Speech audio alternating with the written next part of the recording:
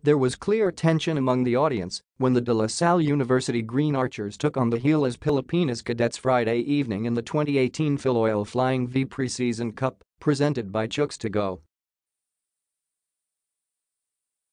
For the first time, the Green Archers were facing their former brother-in-arms Ricci Rivero, who left La Salle last April 5.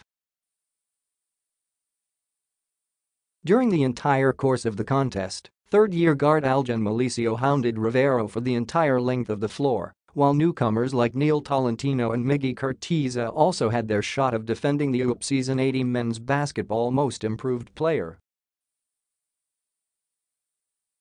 Rivero ended the night with just 6 points on 2 of 8 shooting and 4 turnovers.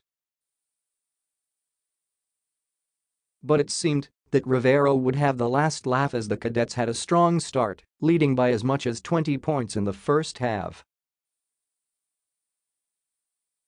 But behind the leadership of Kib Montalbo, the Green Archers slowly sliced the lead before taking a dominant 91-72 win.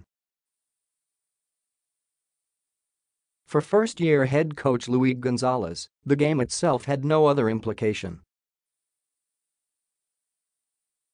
The only motivation they had was how they could compete with Philippine collegiate basketball's finest. Malaking opportunity kasi talaga ito, malaking test yang national team. Whatever you say, that's the best of the bestie, shared Gonzalez.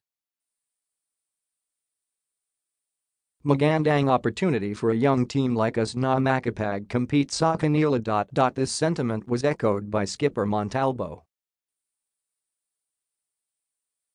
Montalbo was all over the place in the contest, finishing with 25 points, 8 rebounds, 6 assists, and 5 steals. Moreover, it was Montalbo's 3 straight triples that capped La Salle's furious 21 run that baffled the Cadets. "We're friends outside of the court," Montalbo said about Rivero. "But kahit sino kalaban naman, what we need to do in the court is play La Salle basketball. Kahit Team USA pa yan, dapat minsan is La Salle basketball. The only motivation Montalbo and the Green Archers had for the contest were each other. Minamotivate din kasi ako ng teammates ko, I see them fighting every day sa practice.